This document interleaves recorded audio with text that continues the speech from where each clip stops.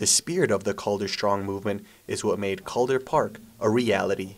I'm standing here at City Hall where right now the City Council is deciding whether or not Hickory Trail Park will be renamed in Calder's honor. If you take a look behind me, you'll see his mother speaking on his behalf. Brianna Willis, Calder's mother, expressed it was a strange feeling that a 12-year-old would have such a lasting legacy. Brianna added the same park her children played in will now be named in his honor. Calder's family agreed to give memorial donations about $16,000 to the Iowa City Park Foundation. Those funds will be used for the nature play area at Riverfront Crossings Park.